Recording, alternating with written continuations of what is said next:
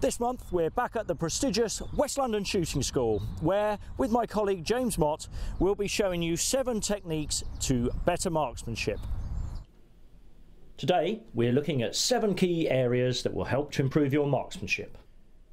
Becoming a proficient deer stalker is an exciting journey which takes many years of dedication. Many place emphasis on getting out into the countryside and developing their spotting skills and fieldcraft. However, often overlooked is the stalker's ability to take an accurate and effective shot when the opportunity presents itself. Indeed, the stalker has the additional challenge of having to make quick decisions in the field and will be shooting cold, with no opportunity to take a few practice shots before the main event. For people starting out, a good proportion of time should be dedicated to improving their shooting skills, alongside time spent stalking and looking for deer. Equally, for the experienced stalker, time spent practicing and reaffirming their skills is invaluable and will maintain confidence in their abilities. Firstly, we need a nice stable shooting rest. Some stalkers like to use split sticks. I'm here using the quad pod. It gives us support at the front of the rifle and at the rear, giving us a nice stable base. Another commonly used shooting aid is the bipod. Secondly, we need a clear sight picture. When looking through your rifle scope, make sure you have a clear sight picture. You should see a crisp circular image.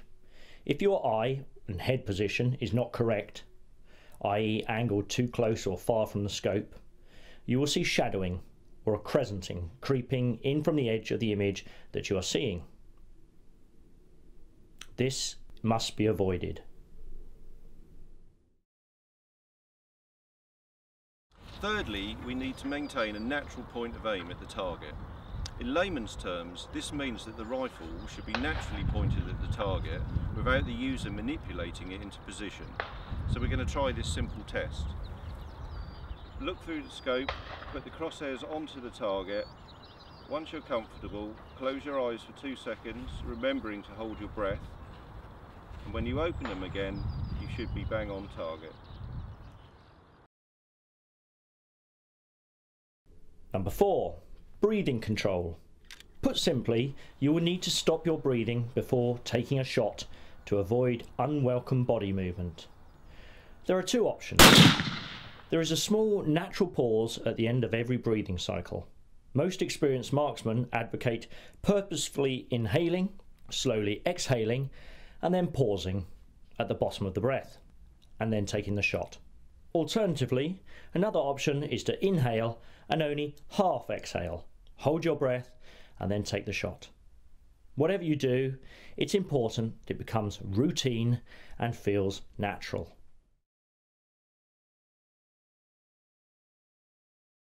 Number 5, follow through. Think positive and maintain the sight picture through the recoil.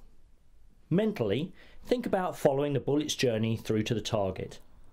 This means that you're intentionally applying your will to keep the sights on target. Number 6, trigger squeeze. Keeping your crosshairs firmly on target, gently squeeze the trigger, using the pad of your finger, not the tip or first joint. Number 7, avoid flinching. So, flinching. Flinching is the unintended mental and physical response to a negative stimulus. In this case, it is the rifle's report, recoil and muzzle blast that will result in the displacement of the shot. The louder the report and the harder the recoil, the greater the tendency is to flinch. Everyone flinches to some degree or another. The trick is to flinch after the shot is fired, not before or during. Okay, so that's all very well, but Motty, can you practice what you preach when it comes to a harder recoiling rifle? Now, we have here a 416 Rigby. Now the 416 Rigby recoils with somewhere in the region of twice the energy of a 308. It's a bit of a beast. So, Motty, let's see if you can practice what you preach. There's nothing in it, the rifle's empty. Over to you. Good luck. Okay, so let's recap those 7 points. 1. We want a stable shooting position. 2. A clear sight picture. 3. A natural point of aim. 4. Control your breathing. 5. Follow through. I'm going to think positive. 6. Trigger squeeze. I'm going to use the pad of my finger. 7. Avoid flinching. I'm thinking 5 seconds to squeeze the trigger. Now this is a big caliber rifle. Let's see how I get on. To avoid flinching, the gun should fire and surprise you. This will help you avoid flinching before the shot. To help you see how Motti behaves, we slow the shot right down.